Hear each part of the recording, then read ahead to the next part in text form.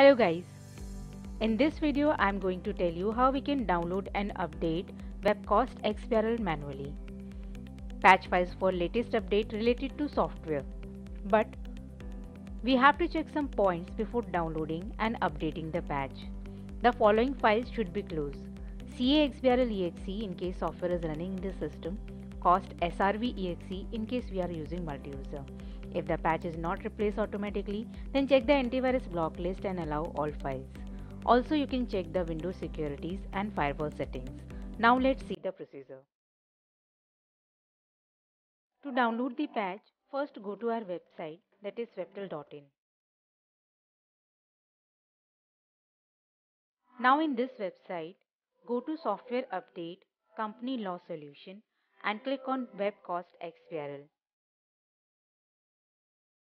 Here we have revision number and release date updated by Webtel, and also we have the information about patch. Now click on download link and it will start downloading.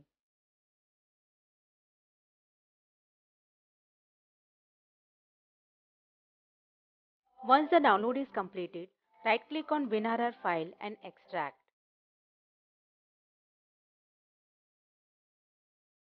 Now again we have zip folder, right click on this folder and again extract to Web-Cost-XBRL soft. Double click on this folder and press Ctrl A to select all and press Ctrl C to copy. Now to update the patch, go to C drive, Program Files, and here we have option of Webtel. Double click on this folder and go to Cost-XBRL folder specifically. Now press Ctrl V and paste all files.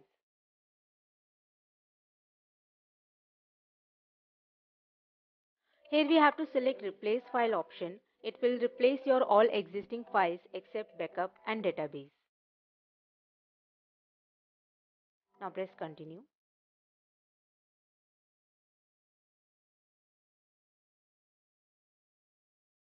Here patch files update successfully. Thanks for watching and have a good day.